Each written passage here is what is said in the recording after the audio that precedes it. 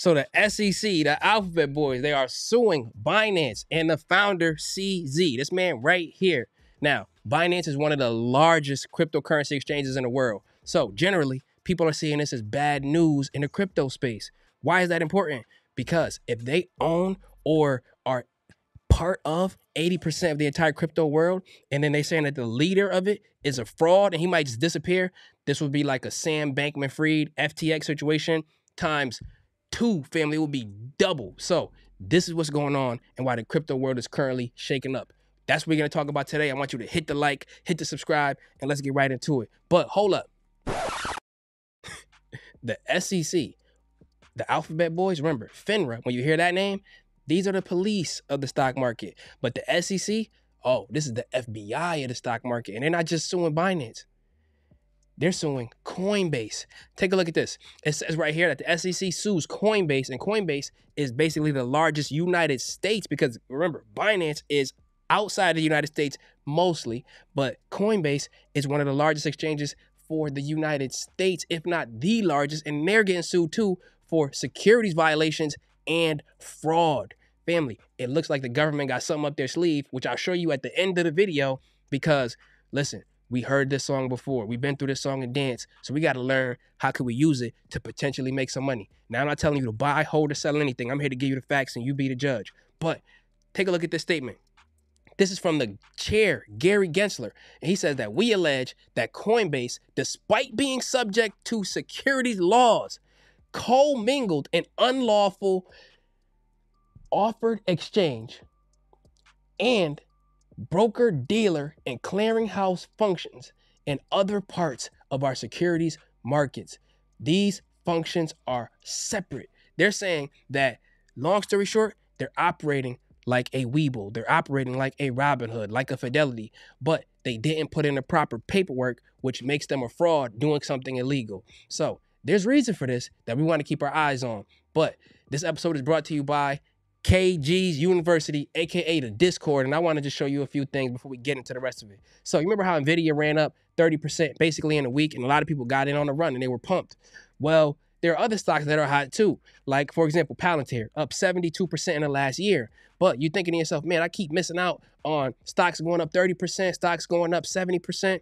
Well, you know what I do? I tell myself I can't catch them all, but I learn how to play stock options, where I buy contracts and then I like to watch them run up.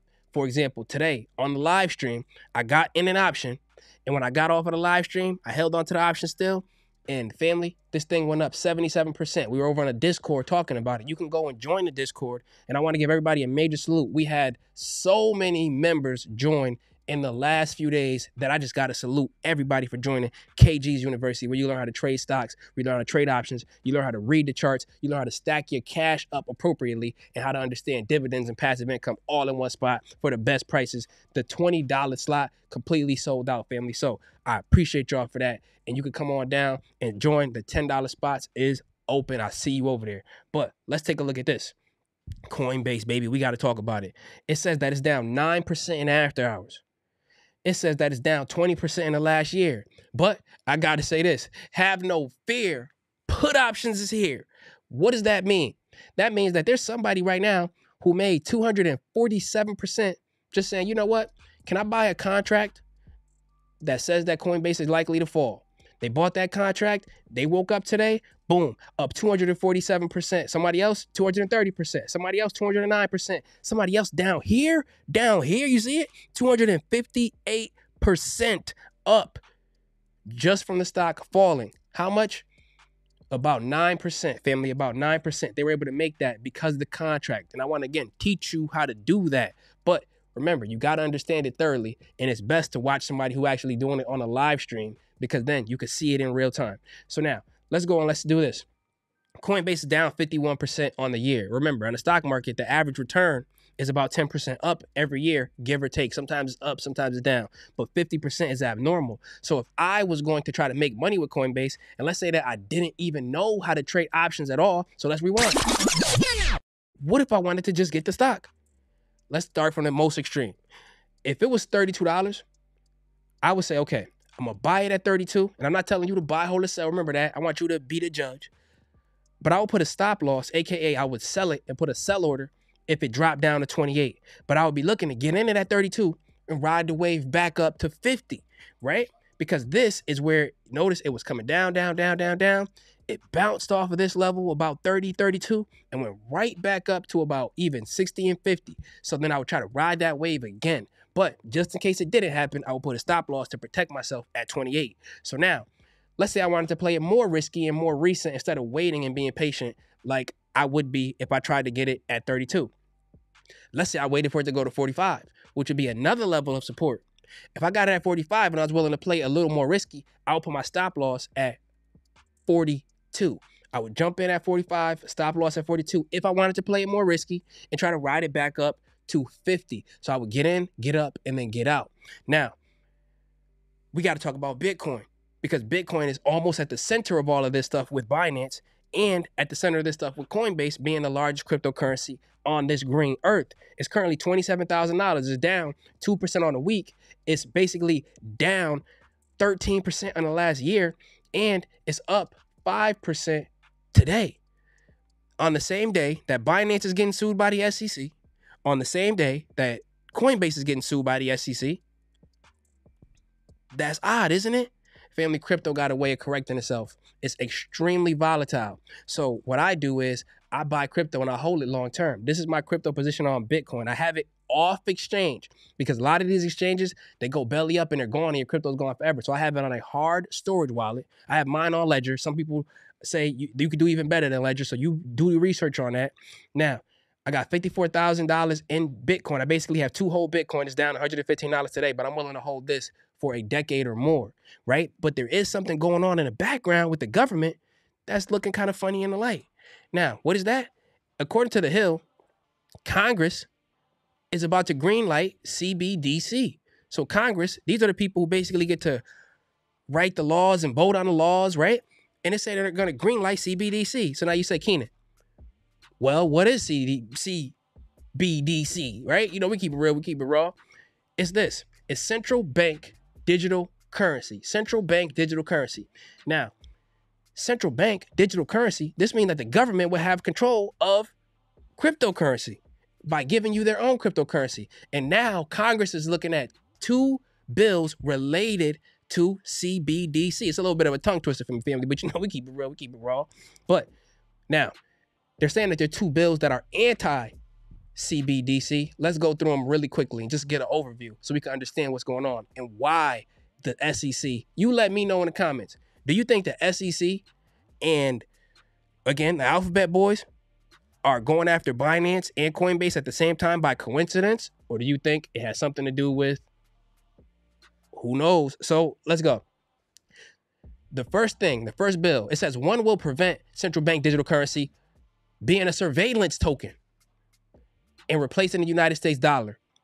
AKA, you know how you swipe your credit card, you swipe your debit card, and you get a whole statement of everything you did. You spent money here, you spent money there. Oh yeah, you was on Amazon loading your card up. You went to the grocery store, you went to the gas station. You got a whole statement of everything. Well, technically your bank is doing surveillance on you because they are kind of helping you with these purchases. They're the middleman to get your money from you to whatever merchant or whatever service or whatever product. Well, instead of the bank, it would be, the central bank. Actually, a bank, the central bank, but the government, family, instead of a normal bank that we usually use, let's say Bank of America, Wells Fargo, whatever you use, JP Morgan, it would be more so of the government and kind of kick them out of the way. Now, with that being said, they're saying this, it allows the government to track and control your purchases, which that sounds right up their alley, like something that they would want to do and why they might want to go after Binance, why they might want to go after Bitcoin and Coinbase. So let's look at this. The government already controls people's purchases, but it controls those who they feel they have power over, like those who are currently using SNAP, EBT, food stamps. And it says, why doesn't every grocery store accept SNAP, EBT, and food stamps? Well, guess what? How do they control you with these things? They keep you away from areas that they don't want you to be. You go to a certain store, no, we don't accept food stamps here. Got to go somewhere else. And now you're in certain areas that do accept it, and it keeps you away from people that don't want to see you, the powers that be. So now let's go here and let's look. I learned some things today, even looking through this and doing the research. It says excluded in SNAP benefits Beer, wine, and liquor. Okay, that kind of makes sense, right? Cigarettes, yeah, I could see that. But then I seen foods that are hot at the point of sale. You can't buy that, which is food stamps, your EBT, your SNAP benefits, any of that. You can't buy it. You can't buy these things according to the USDA right here at the time of this recording. You can't buy vitamins, it's saying. That's interesting, right? But they get to control what you're doing.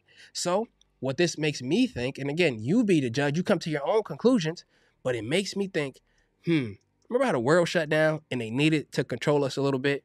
What if we had central bank digital currency and they turned off your ability to go and buy gas, your ability, they say, hey, listen, we shut off the currency. We shut off the cards of everything. You can't use central bank digital currency after 7 p.m. You got to be in the house. They put a mandated time frame that you got to stay home. You got a curfew. Can't come out. You can't go to the gas station past 6, past 7. You can't go to the grocery store past this time. We want you to stay in the house, right? That's interesting. But they would be able to do it easily by having control and an on-off switch with all of the currencies. So now, it wouldn't just be certain things that they wanted you to watch. It would be the ability to track you and turn it off if they wanted to. So now, the other bill that Congress is looking at is potentially going to be greenlit, and that's them having a government-chosen contractor. So they're not the ones distributing the currency. It's another party who they get to choose, a.k.a. they working for the government, a.k.a. they might as well be the government. So with all of this being said, we want to always look as to how we can make money here. So let's go and let's look back at Bitcoin. Bitcoin, if it comes down to 25,000 and breaks under it, then I'm looking for it to go to about 21,000. I wouldn't buy it under 25. I might buy it at 21. I want to see if it will hold there. But above 30, this would signal that we are back out of the crypto winter and into a crypto bull market. I'm talking about 32,000. If you see that on Bitcoin, then it's likely to start pumping up and taking us right back to the promised land. Join the Discord if you want to be a part of KG's University for the Gifted. I see you in the next one, and take care.